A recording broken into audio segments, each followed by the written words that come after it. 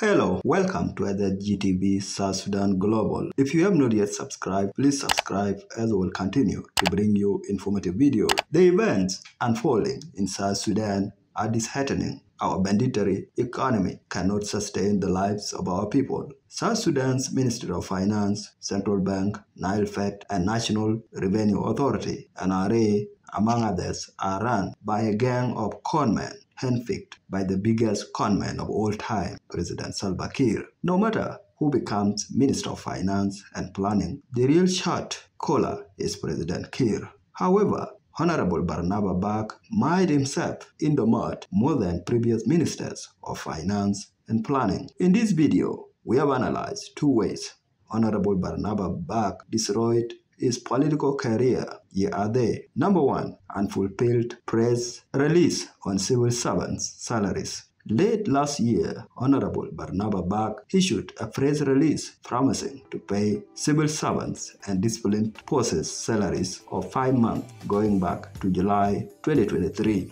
The public fell for it. Until now, none of the civil servants and disciplined forces got their salaries. This proves our point, and that is Honorable Barnaba Bak is a con artist. The Honorable Minister of Finance is just giving South Sudanese lip service. Honorable Barnaba Bak knows English more than economics. South Sudan's economic backwater is man-made. The main culprit is President Kiir, who has run the Nile Fed, Central Bank, and NRA as his fiefdom. South Sudan has zero level of production of goods and services. We import everything from neighboring countries. Our main export is crude oil, which President Kiir has already pre-sold to foreign companies. Our central bank has no foreign currency reserves. All the foreign currency reserves have been channeled to the black market. Our South Sudanese pound has depreciated owing to severe hyperinflation. The corruption, runaway insecurity, and misrule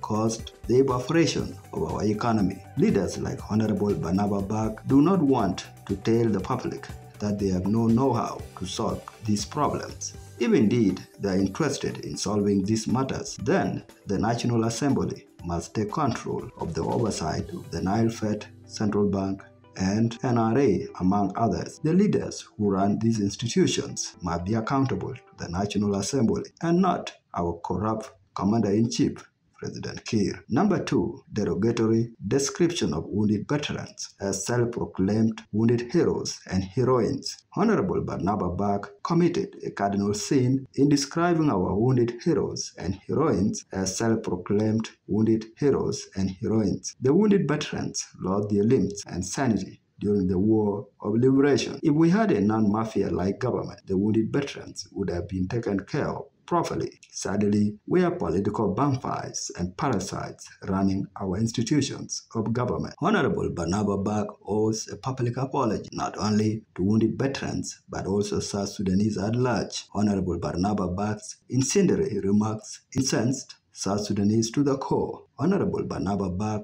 must also resign and join the public in demanding the change of government. South Sudan is too precious to be left to the most foolish president in the world, President Kiir. A new government will stand up against corruption, promote rule of law, and strengthen our institutions. If Honorable Barnaba Bak fails to do the aforementioned actions, he should prefer to kiss his political career goodbye. He is already a political liability, and in the coming days, his boss, President Kiir, will dump him for a new useful idiot. All things considered, these are some of the ways Honorable Barnaba Bak destroyed his political career. There are others as well. What do you think? Let us know your thoughts in the comment section. Please don't forget to subscribe to SSGTV South Sudan Global.